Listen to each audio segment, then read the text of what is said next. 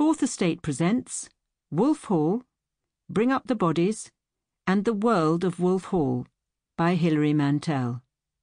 Read by Dan Stevens, Julian Rind-Tutt, and Anna Bentinck. The World of Wolf Hall, a reading guide to Hilary Mantel's Wolf Hall and Bring Up the Bodies, read by Anna Bentinck. The revolutionary nature of the books. The rehabilitation of Thomas Cromwell. There are few figures in British history as universally reviled as Thomas Cromwell.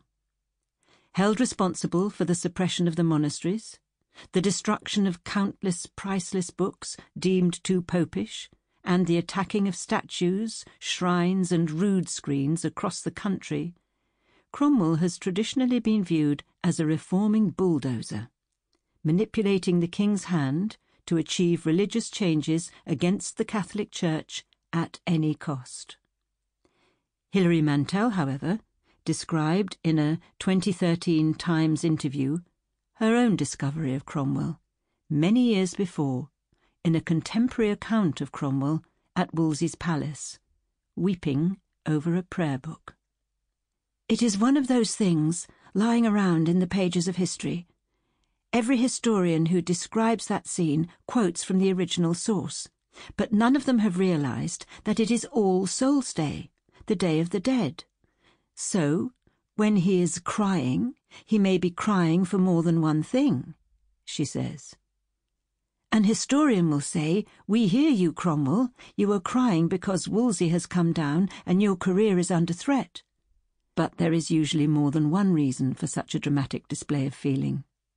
The novelist says, "And what else?"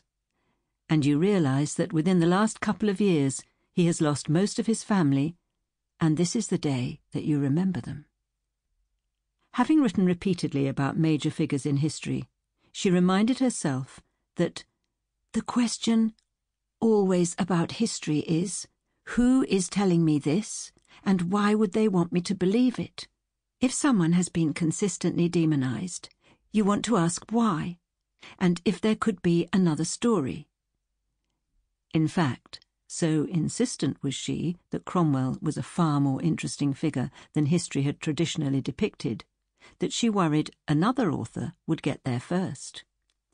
"I kept thinking someone else would write the Cromwell book, because it seemed to me a very powerful story that changed everything we thought about the Tudor court.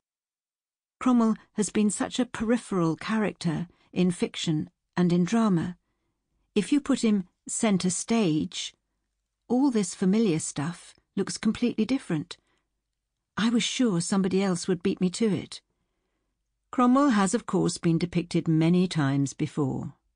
In the 1960s, the films Anne of the Thousand Days and A Man for All Seasons both portrayed Cromwell as ruthless, untrustworthy, and vindictive, while in the 2007 television series The Tudors, Cromwell displays a fiery reformist zeal. He has appeared in countless books, series, and films covering the rich historical era of Henry VIII, the man with saintly Thomas More's blood on his hands. But not until Mantel's books has he been regarded with such humanity and compassion. In a British Academy panel discussion in 2015 with Diarmaid MacCulloch, Mantel described what she was doing with her Thomas Cromwell, explaining that previously he was not the sum of historical facts, but the sum of prejudices, information, disinformation, rolling on from generation to generation among popular historians, amongst novelists and dramatists, unquestioned, unchallenged. Discussing whether her version is more or less accurate than a historian's, she explained the difference between the two types of portrayal. Popular historians, I think, are very much in the business of judging, issuing moral report cards on people, and academic historians who have a different view of Cromwell are in the business of evaluation, placing people, holding the backdrop steady and evaluating him. A novelist can't do either of Sample complete. Ready to continue?